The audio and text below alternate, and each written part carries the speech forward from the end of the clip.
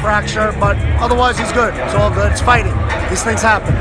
And the nose is broken or no? His nose? They're not sure yet. That's why they brought him there. How satisfied are you with his performance tonight? How satisfied? Well, we got off to a slow start. It was a little just slow. So at the end result, round 4, 5, and 6, we were very happy. We started picking up the pace, and like the nose, if it is broken, that was in the first round, just kind of a little lackadaisical. So you live and learn. Well, what was the game plan before entering the ring? The game plan was to put his pressure like he does, work behind his jabs.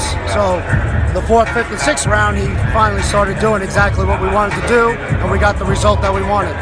Did Kownackiego surprise with something? No, not at all. Nothing surprised us about him. We knew exactly what he was going to do. Move around the ring, try to stay away, avoid Adam, hit and move, hit and move. He didn't want to keep with that pressure. And I think they felt, because Adam is a bigger person, heavier person, they were going to be able to tire him out. But people don't realize until you're actually in there with him, the pressure that he could keep on you. That was actually the concern, that Adam put on some weight. He put on a little bit of weight. A little bit, 12 pounds. The last fight was 248, but most of his fights were around 260, 255.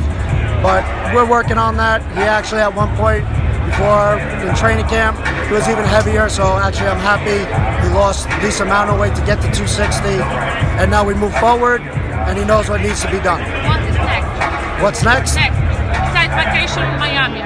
He's going to relax, and then he comes back into the gym after he comes home, and whoever they throw at us, we fight. What about going to Poland?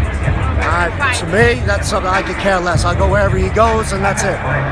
Whoever wants to fight, we fight. Live in Poland? I have no idea. If that's where they tell us, then that's where we go. Okay, congratulations again. Thank you very much.